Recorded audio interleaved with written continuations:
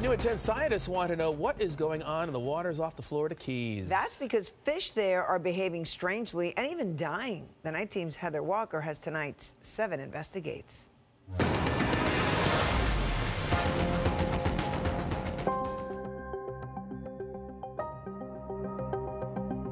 The videos are all over social media, fish swimming in circles. I had no idea what it was. I mean, I saw the fish spinning and I was like, what is it? And, you know, at the time, I thought it was hilarious. But diver Greg Furstenworth soon realized the fish was in trouble and other fish were also struggling. That was like, what do you do? It's alarming and sad and depressing. It's beyond anything I've ever seen in my life.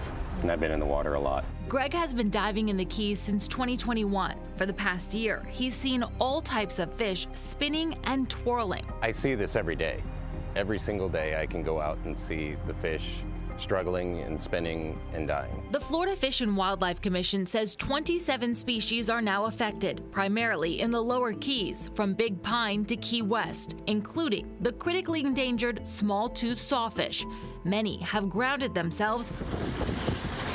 As of last week, 20 have died. It's heartbreaking sitting there watching a Goliath grouper for 2.5 hours die, I'll tell you. It's not something that anybody wants to see. And no one knows why it's happening. FWC is working with Florida Gulf Coast University and others to find answers. The typical causes would be something like red tide or low oxygen in the water.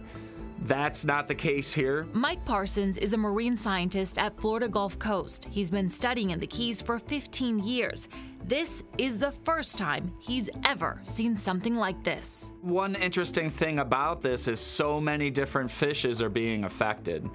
So that led to our hypothesis that maybe it's something in the water, maybe dissolved in the water itself. When fish start spinning, it usually means there's some neurological impact to the fish. Right now, the professor says their best lead on a possible cause is a microscopic algae called Gambier discus. It's a naturally occurring toxin, which is normally harmless, but recent tests show extremely high levels in the water. It does remain a mystery, but we are making some progress. Greg says they need to move quickly before things get worse. Nobody knows what this is.